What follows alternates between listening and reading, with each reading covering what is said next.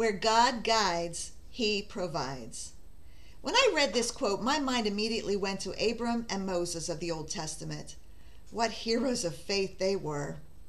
Abram was a prosperous, wealthy man of 75 years. He was very much set in his way, thriving in a bustling city and part of a family of idol worshippers. And then God made himself known to Abram. Who was this God who connected personally to a human? It must have made an impressive impact on Abram because he decided to listen to what God commanded. He left his hometown, taking his entire family on a journey to a promised land over 2,000 miles away. God was Abram's trail guide and supplier every second of the way.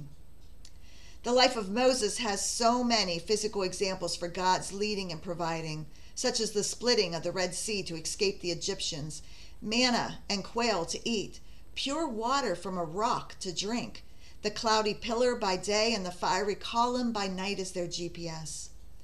These are representations of Jesus Christ himself. Theologians call them theophanies, and Jesus often referred to these theophanies when he walked on earth. In John 6:51, he said, I am the living bread that came down from heaven. John 7:37 said, if anyone is thirsty, let him come to me and drink. We can apply these concepts to our daily lives. Wouldn't it be terrible if God told us to do something and then left us alone to figure it out? If God wants us to do something, he always provides what we need in abundance. The impossible becomes possible, manageable, and occasionally easy as pie.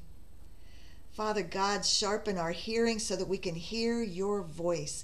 Give us your courage to take that first step, knowing in our hearts that you will furnish everything we need, that you will hold our hands on the journey and even carry us if we falter. Thank you, God, for being our guide and our provider. Have a blessed day.